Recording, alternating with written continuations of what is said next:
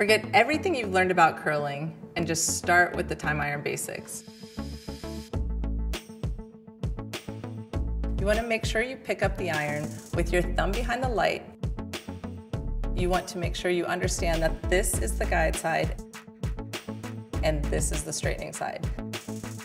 When curling with the time iron, make sure you follow the 4 basic steps. Make sure you pick up the iron with your thumb behind the light.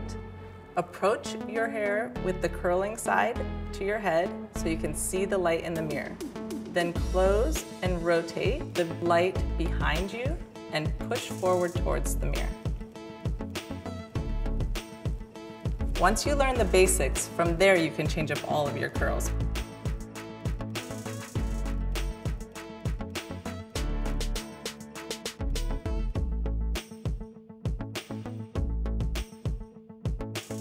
An easy way to section is to use your pincher fingers. Start at the top, slide down the hair, pinch, and then you have a vertical section.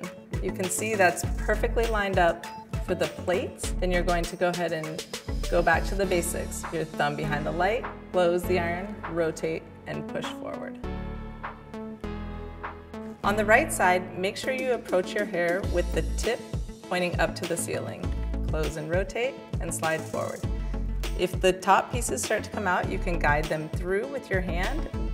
Don't overjudge your curls. Try it and see what happens, and at the end, you can always judge your curl.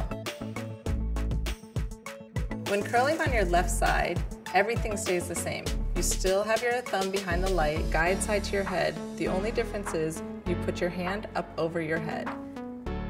You section the same, straighten the piece forward, see the light in the mirror, close, rotate the light out of the mirror, and travel towards the mirror.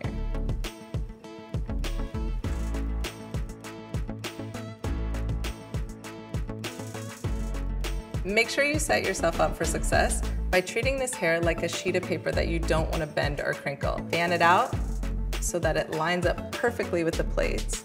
That allows you to evenly heat the hair as you travel through it, and then the hair looks like silk on the back side and allows you to get a perfect curl. To curl the back, all you have to do is make sure you section your hair forward, start close to your scalp, close and rotate, and then travel forward close to your head. And then when you finish, just throw the piece over the back.